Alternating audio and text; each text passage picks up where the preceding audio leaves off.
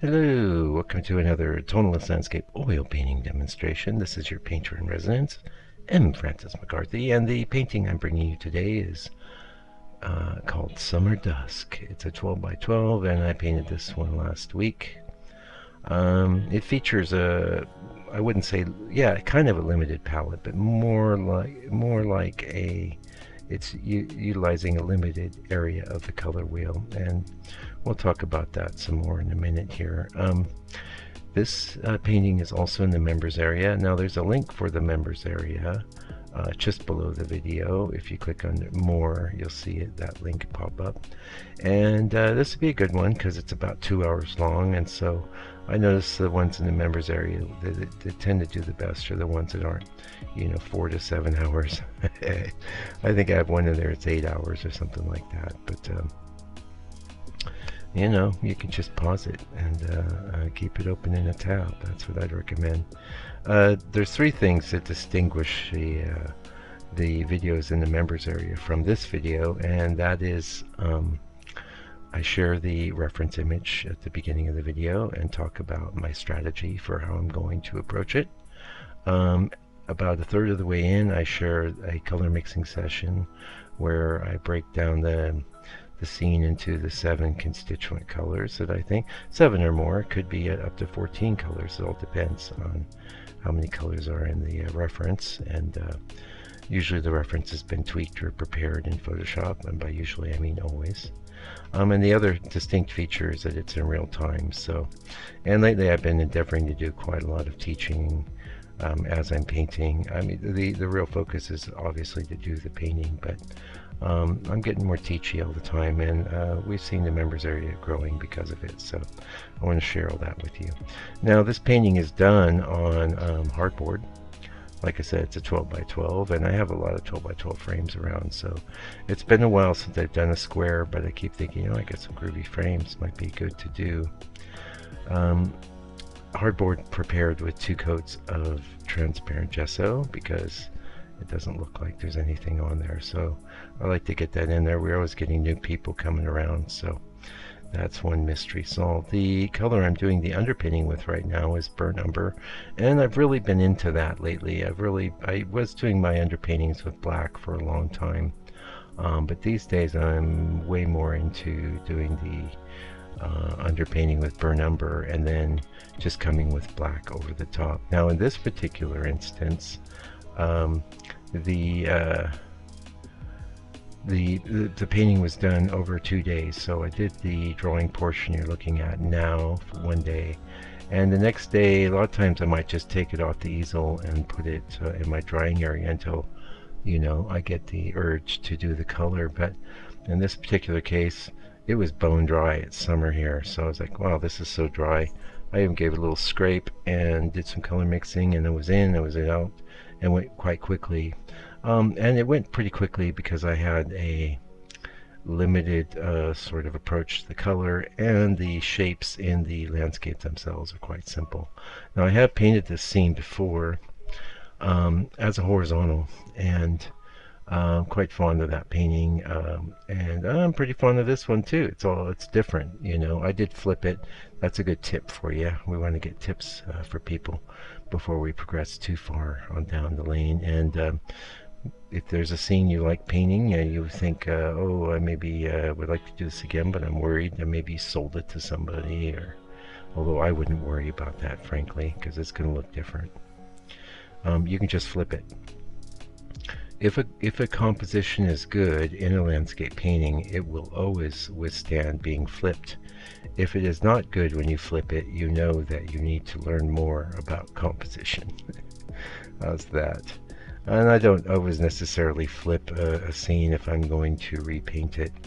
I'll change formats though, like I might do is 8 by 10 vertical, or in this case it's a square.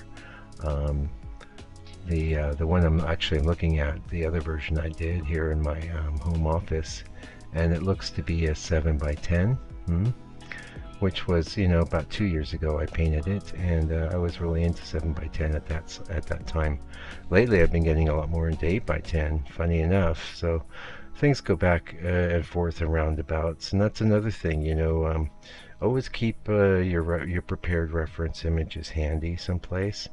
And I'm not saying the best thing to do is always be obviously taking new reference photographs, preparing new reference images.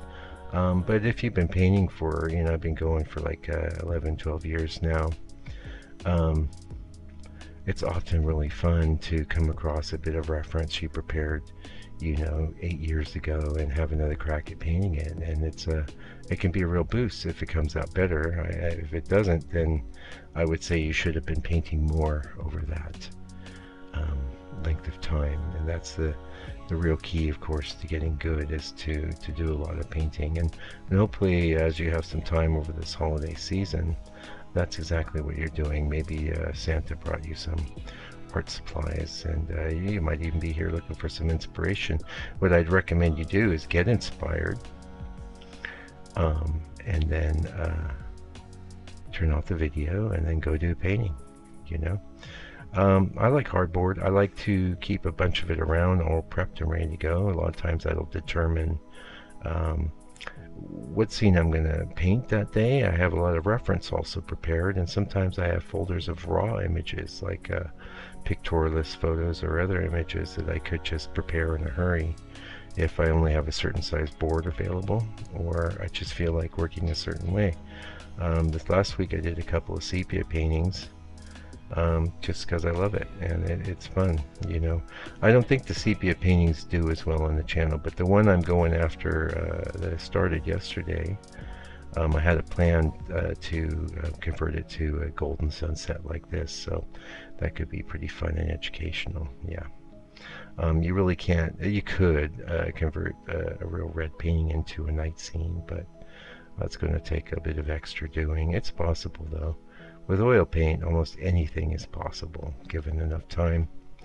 Yeah, so let's talk about the color wheel. We've got just a little shorter video today because I did some things with the editing or whatever, but I found a very interesting color wheel online based on pigments. It's got cad yellow primrose, manganese blue, ultramarine blue, transparent phyrol orange, and quinacridone magenta, and made a really nice color wheel. So, and it's one thing, that's actually kind of helpful, because the color wheel that's based on pure light is sort of resembles the color wheel based on pigment, but the color wheel based on pigment is going to be way more limited.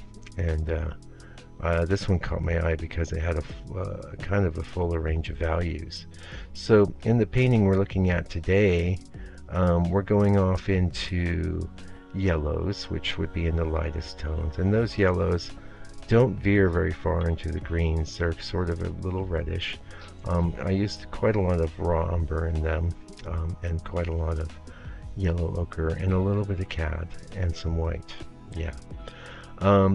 In the trees I could have gone just with reds, but I actually wanted to get into some reddish greens. Now that's not reflected very accurately on this color wheel, because a color wheel, to get into greens, you got to reach around all the way through the purples and blues to get to the greens. But there is a place where green and red meet, and they have a party, they have a few beers together, and that to me is one of the big secrets to tonalism, to all the great landscape painters, is the way they throw the reds into the greens. So there's another tip for you at 9-minute mark, right? If you didn't know, say you're mixing a green. One of my favorite ways to start with a green is like acrylide yellow with ivory black will give you a really lovely green. And a lot of painters don't teach that, but I've been imparting that information for ages. But right into that, usually before I even lay any of it down, I start checking all kinds of burnt sienna in that, or burnt umber into that, or alizarin crimson into that, or even cad red into it. And then in the light parts of the trees, the lighter greens, I love to throw orange, all kinds of yellow orange and oranges.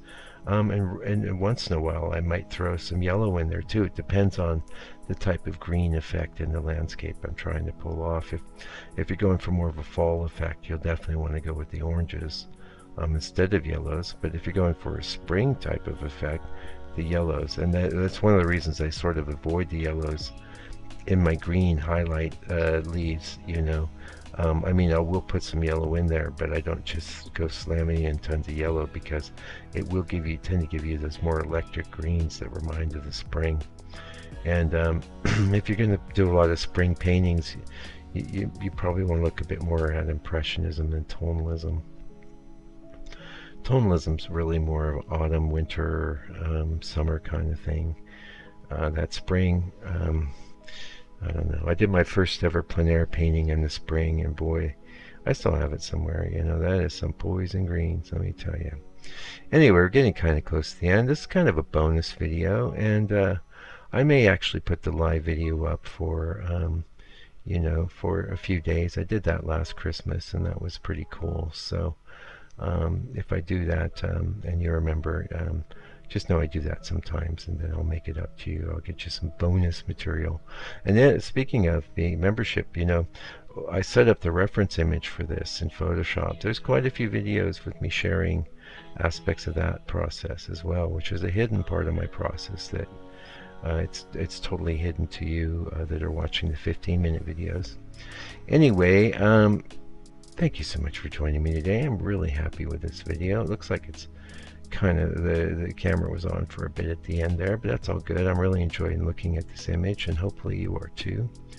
I think it came out quite nice, and like I say, tip on over to the members area, tip on over to my website. This will be for sale. There'll be a link directly under the video, and we're going to do $225 on this one. So I would do $250 on this one, because it's kind of larger for me. Anyway, until I come back with another video, take good care, stay out of trouble, and God bless you. Have a happy new year, and thanks so much for your support this year, and let's have a great new year. Take good care, stay out of trouble.